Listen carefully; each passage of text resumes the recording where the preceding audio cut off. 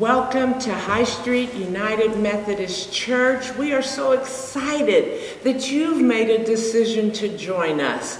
It's hard to believe that we are already into the month of February, but January's gone and February is here full of its possibilities. So I'm excited that you decided to stop by here today. I would ask, as you know, this is the first Sunday, why don't you get a cracker or piece of bread and some juice, as we will be taking communion at the end of the service. And we certainly would love for you to participate and join with us.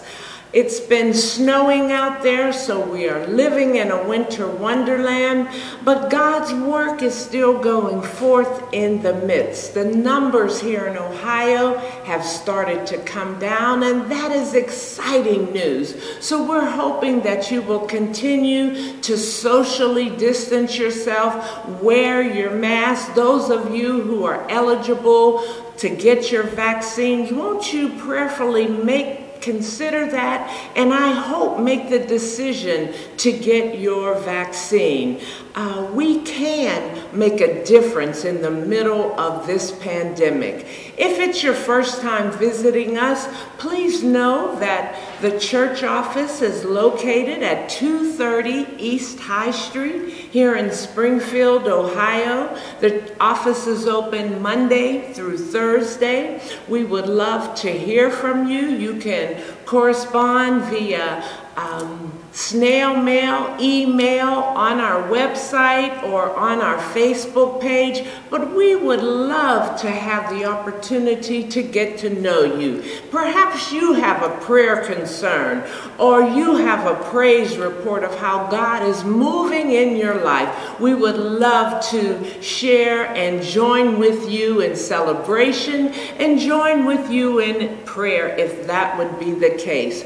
So welcome, welcome, welcome to High Street. We are just excited.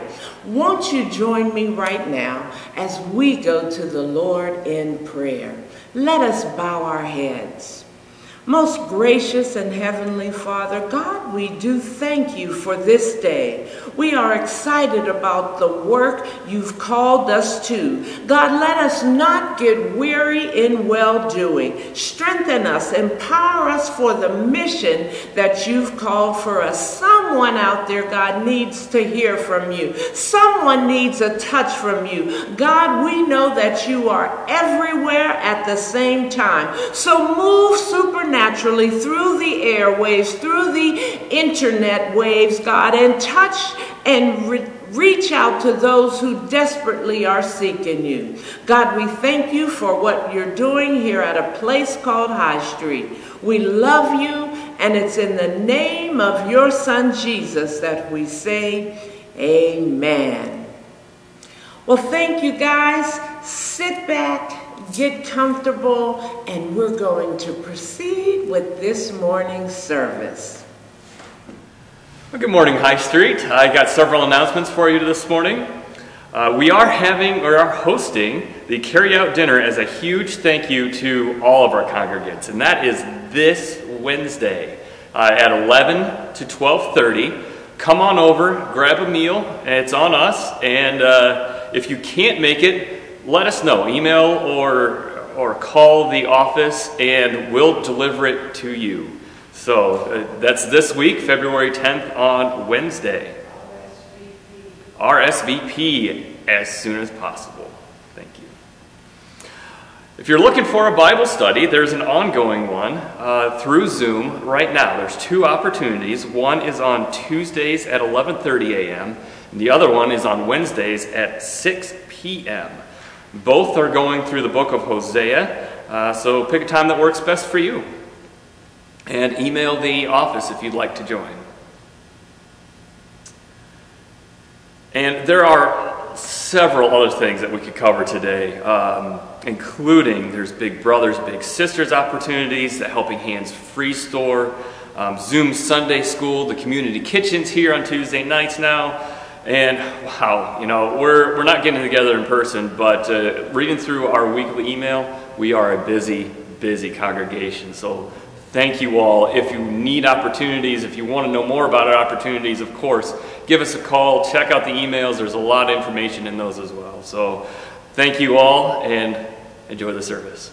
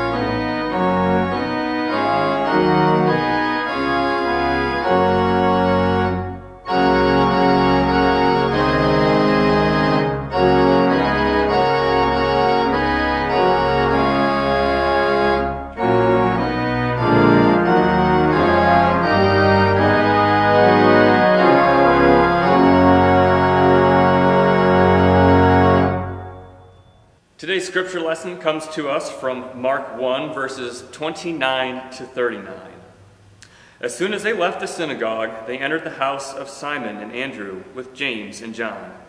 Now Simon's mother-in-law was in bed with a fever, and they told him about her at once. He came and took her by the hand and lifted her up. Then the fever left her, and she began to serve them. That evening at sundown, they brought to him all who were sick or possessed with demons, and the whole city was gathered around the door. And he cured many who were sick with various diseases, and cast out many demons. And he would not permit the demons to speak, because they knew him. In the morning, while it was still very dark, he got up and went out to a deserted place, and there he prayed.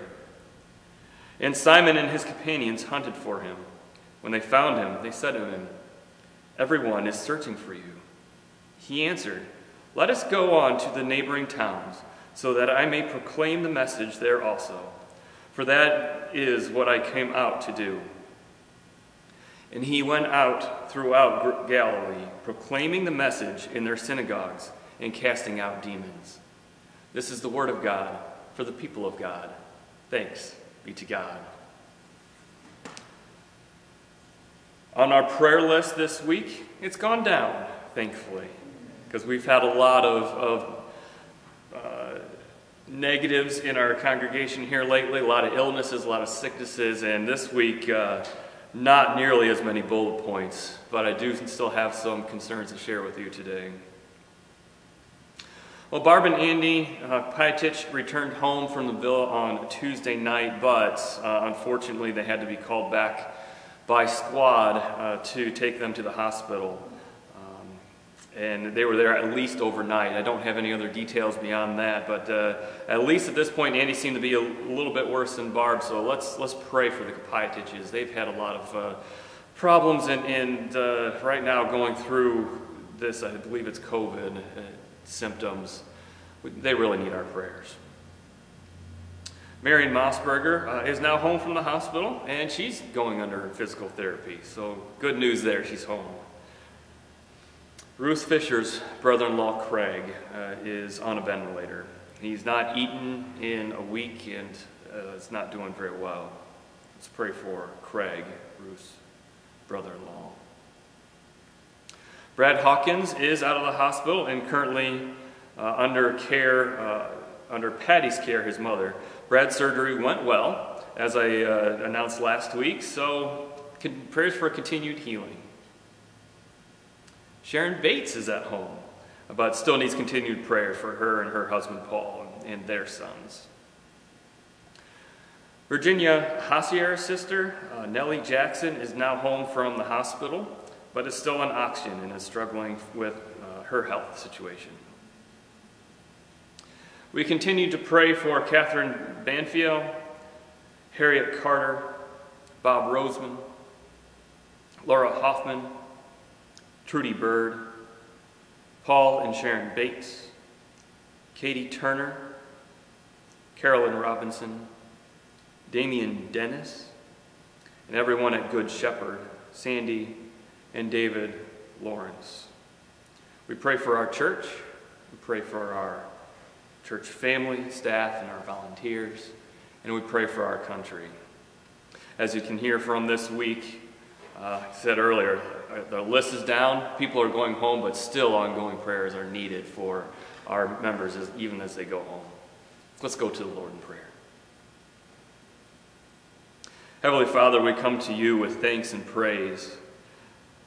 Praise that you're with the doctors and with us as we continue to heal our bodies and heal our spirits.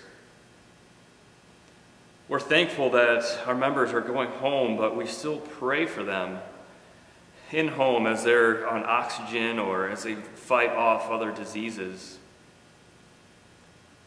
Lord, be with those that are ill, but be with their families as well. For their caretakers that need to take extra time out of their busy schedules to take care of family. We pray for their spirits and their mental health and their spiritual health as they take care of others. Lord, help us all to reach out to one another. It is a difficult time being separated from one another, to not be able to reach out and touch one another, but be there virtually for one another. Help us and give us reminders to reach out to our family and our friends, either through a phone call or a video chat, and let them know that we care. Because we know that means the world to us spiritually as individuals.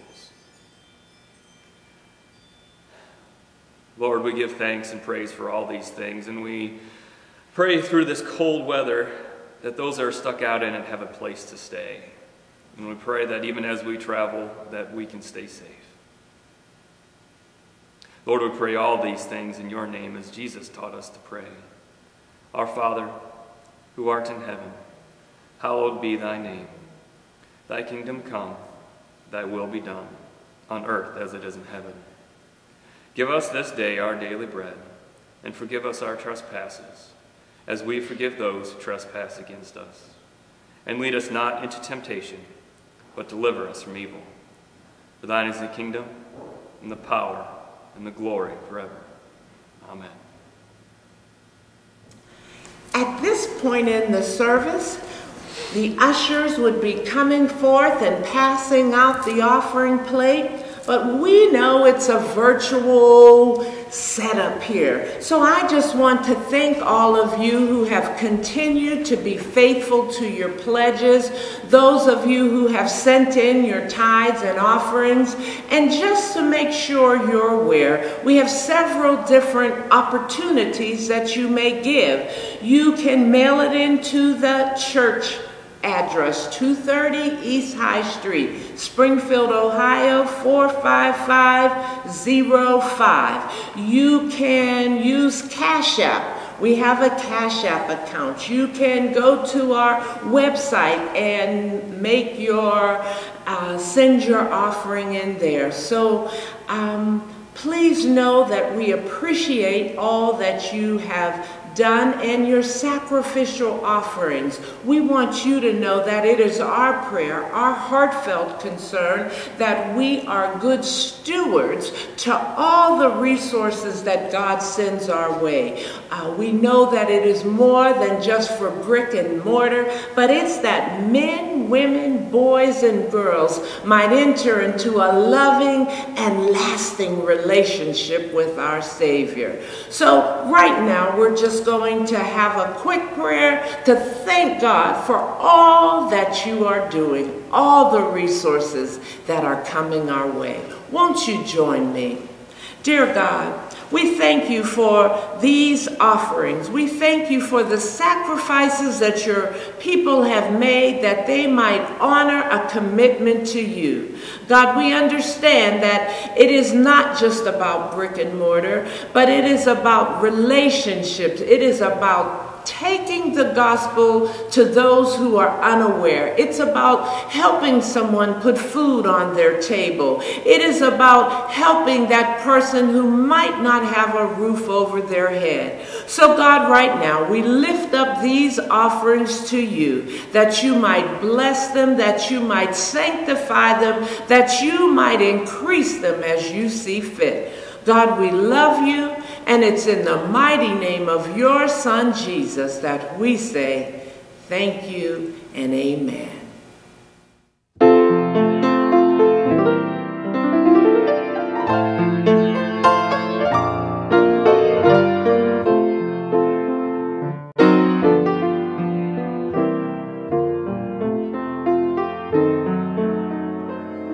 Shackled by a heavy burden, neath a load of guilt and shame. Then the hand of Jesus touched me, and now I am no longer the same.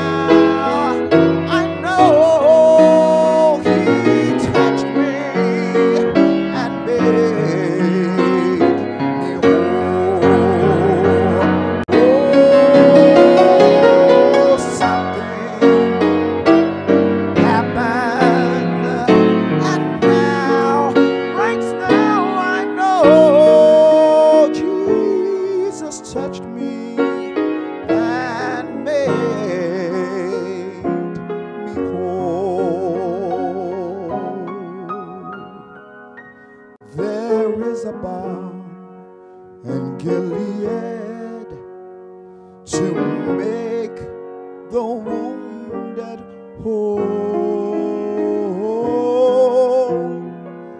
There is a balm in Gilead to heal the sin-sick soul.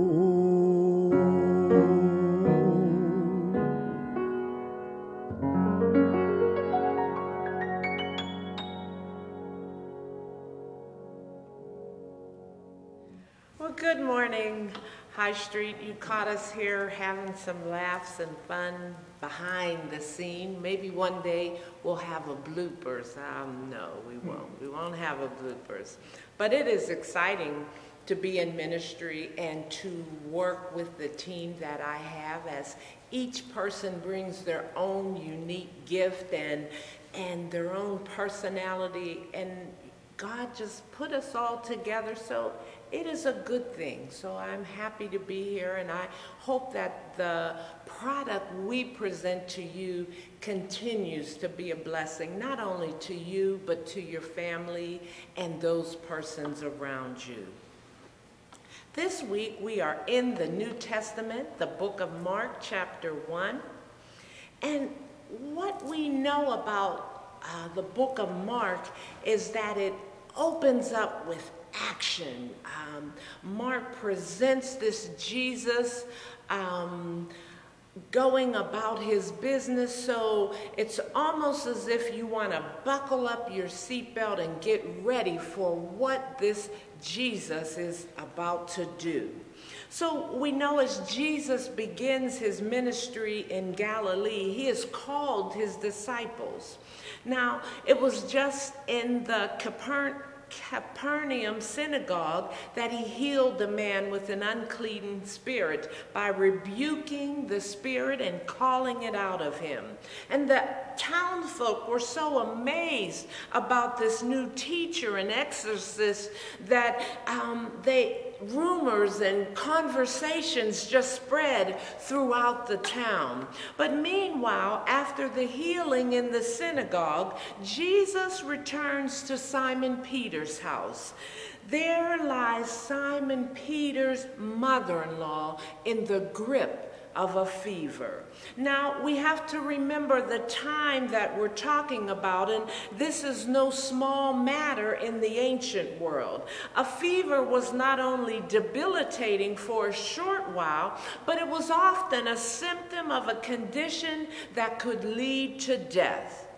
We know nothing from Mark about this fever, its intensity, its duration, or its cause, but we do know that a valued family member was unable to be up and about her work. Her calling, church, her calling had been taken from her by an illness. This is the first woman to appear in the Gospel of Mark, and she becomes the second person that Jesus heals as he begins his ministry in Galilee. She is identified by the name of her male kinsman, which is a proper and acceptable social convention of that time. Women of honorable families were often encouraged or sometimes required to remain in the private realm of the house to protect or restrict their potential contact with males outside of the family unit or females of ill repute. Because interestingly enough, this would not only tarnish or diminish the female's reputation, but this is the time period. This could taint or be a reflection on the reputation of the male whose household she belonged a part of. So just want to make sure you got that. So it wasn't so much as to protect her reputation, although that was there, but it was all about the male that she was connected to. Hey, folks, I didn't write it. I'm just preaching it. Amen. Hold on. So initially, the interaction proceeds as the custom and the mores prescribe. And when I say interaction, it's when Jesus enters this house. But one thing we can count on with Jesus, events can suddenly go left quickly and without notice. And this was no exception. Jesus was a male outsider to the family. He goes into this sick woman, touches her, and the fever flees from her. The text tells us he came and took her by the hand and lifted her up, then the fever left her. Now, please don't let the importance of this brief action go by you. Jesus, a male outsider to the family, goes into where the sick woman is and touches her. That brings me to my first point. Jesus was not bound by the rules of the day. His ministry, church, was to touch those who were considered the untouchable. His ministry, his demeanor was to go to the margins and touch those who were on the fringes of society. Jesus broke the conventional rules and wisdom of the day by going to where this woman was and by touching her. Jesus' ministry was to touch those who were considered untouchable. Jesus simply raises her up, as Mark directly and uncomplicatedly tells us. He says, the fever left her and she served them. Now, these verbs are interesting that are used in this passage. Simon Peter's mother-in-law is raised up by Jesus. Now, that word takes on a powerful meaning in Mark's gospel and in subsequent Christian communities. It is a word that has been used by Jesus himself. Mark uses the word egero, E-G-E-I-R-O, in many healings. But the word suggests that a new strength, something different, not common, not ordinary, but a new strength is imparted to those who were laid low by illnesses, by unclean spirits, or even death, so that they could rise up and take their place in the world again. Church, this is my second point. Jesus imparted egero, a new strength, into persons. And the beauty of that is just as Jesus did it to Simon Peter's mother-in-law, he desires that each and every one of us, that those of us who are in need, that those who are on the margins, that those who fall outside of conventional churches and houses of worship, he desires to impart egero to them, a new strength, that they might not only rise up, but that their calling might continue, that they might be in community once again. This new strength, church, is necessary for restoring a person to a greater wholeness than even what they had before. That's where this next verb comes into play. Simon Peter's mother-in-law served immediately after she has been raised. Now, the verb that's used to convey that message, serve, diakoneo, D-I-A-K-O-N-E-O, the same verb that Jesus uses to describe the essence of his own ministry. So sometimes, church, sometimes we kind of get this thing twisted, and perhaps it might raise some of the hairs on the back of our neck when it says that Simon Peter, this unnamed mother-in-law, when she was raised up by Jesus, that she began to serve. She began to serve and minister to Jesus and the disciples. But I'm here to tell you that there's nothing shameful. There's nothing that marked her as a third-class citizen when it says that the verb used to describe what she did is the very same verb used to describe the ministry of Jesus, that it is to serve rather than to be served that characterizes this Christ that we serve. And this woman, Mark uses that same verb to say that once she was raised up, she began to serve and minister to those who were in the room. She's Simon Peter's mother-in-law is far from an example of a pathetic, unliberated woman. So we've got to be careful not to apply some modern day understanding to something that the Bible is trying to convey to us. That's why I often stress that the importance of a study Bible, so that you can dig deeper and look at what the words and what the authors are trying to convey.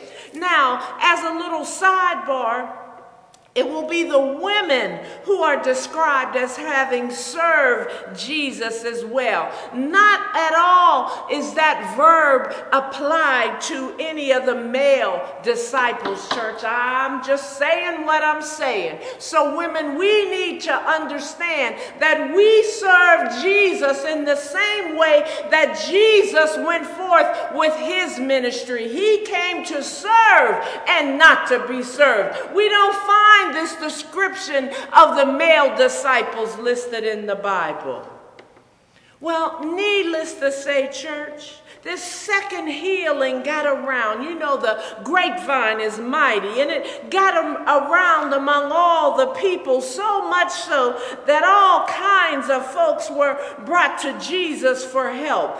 The sick from Capernaum were laid before the door, and he healed their illnesses, and he cast out their demons over and over again. But please notice, church, that these two activities were not identical.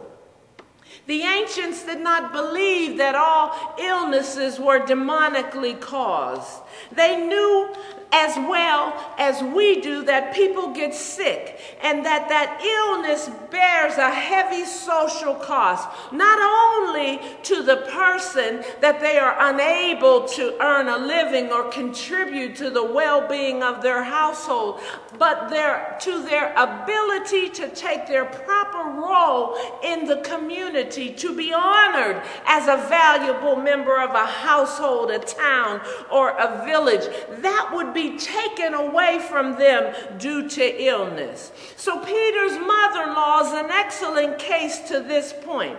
It was her calling and her honor to show hospitality to guests in her home. Cut off from that role by an illness, cut her off from doing that which was what she was integrated into her world. Who was she when she could no longer engage in her calling? Think about yourself. If the rug were pulled out from under you and you no longer had that one giftedness, that one calling that you exhibit in the world today, who might you be without that? Jesus, church, Jesus restored her to her social world and brought her back to life by freeing her of that fever. My third point this morning is that Jesus was well aware that healing is about restoration to community and restoration to calling. So it was not just that her life was spared, but it was that her life was spared that she might continue on and be in relationship with community and bring her gifts and her calling to that group. So it's very important that we understand and know that healing is about restoration to community, a restoration of a calling, a role, as well as a restoration to life. For just imagine, for life without community, life without calling is bleak indeed. We only have to think about, in Pittsburgh, we have a lot of bridges and the homeless and those who are down and out. As you're driving through and around the city, you can see their camps, if you will. You can see them huddled up under bridges. Sometimes they may have a tent or some other cardboard box. But that sounds to me life without community and life without a calling. Jesus' ministry, and I dare say the ministry he's called us to, involves restoration of those cut off from community to a full role in the community. That's why it's not just about giving a person a handout, but how can we empower them to do better, to be better? What systems and what opportunities can we put in place to help bring about that full restoration that's needed to take place? Those of us who've been seriously ill in our own time, hopefully we'll understand the joy of simply being back as a participant in the ordinary process of community life. Truly, church, there's nothing ordinary about life in community.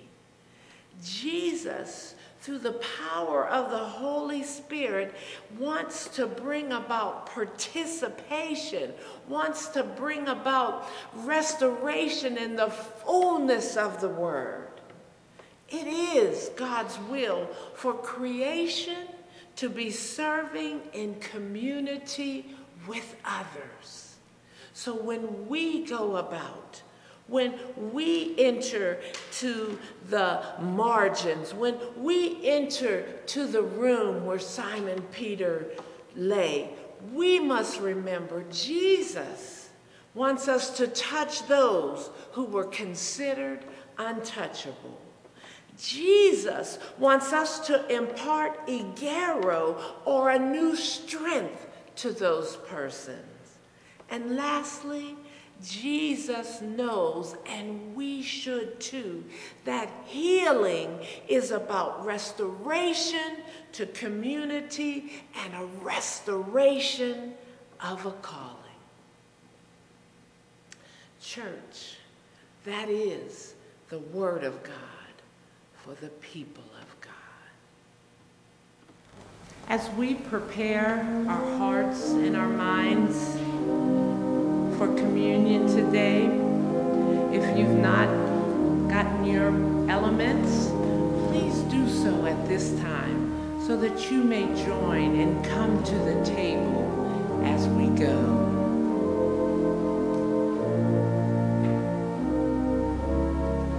Our invitation. Christ our Lord invites to his table all who love him, who earnestly repent of their sin and seek to live in peace with one another. Therefore, let us confess our sin before God and one another. Confession. Merciful God, we confess that we have not loved you with our whole heart. We have failed to be an obedient church. We have not done your will.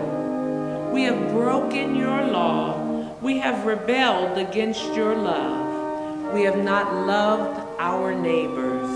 And we have not heard the cry of the needy. Forgive us, we pray. Free us for joyful obedience through Jesus Christ our Lord. Amen.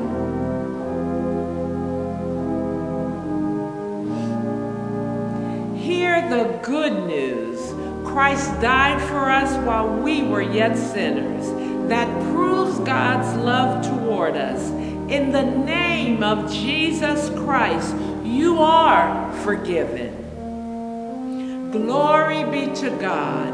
Amen. As forgiven and reconciled people, let us offer ourselves and our gifts to God.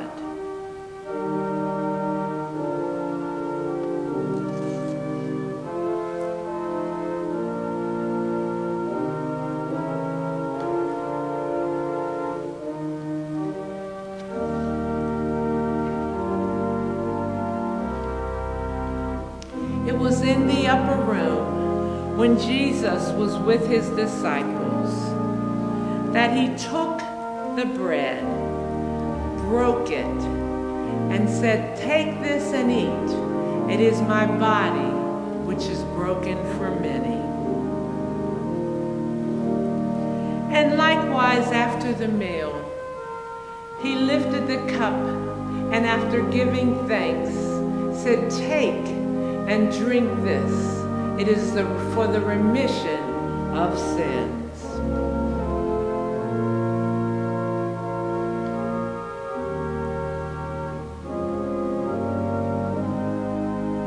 The body of Christ, which was broken for you, take and eat.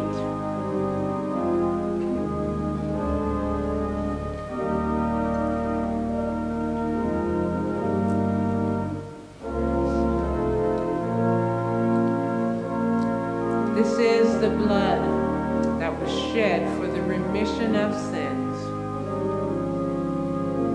Take and drink.